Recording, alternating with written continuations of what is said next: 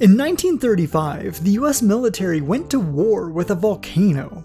As Hawaii's Mauno Loa erupted, its lava started creeping toward the town of Hilo, and let's just say it was coming a little too close for comfort. That's when the army decided to bomb the volcano. Now, that sounds absurd, but the idea actually had some merit. You see, lava doesn't simply flow downhill like water does. Instead, the top layer of lava cools and forms a tube that the hotter molten lava underneath travels through. If you could somehow collapse these tubes, say with a giant explosion, then perhaps the lava would form new tubes going in a different and safer direction. So, bombs away.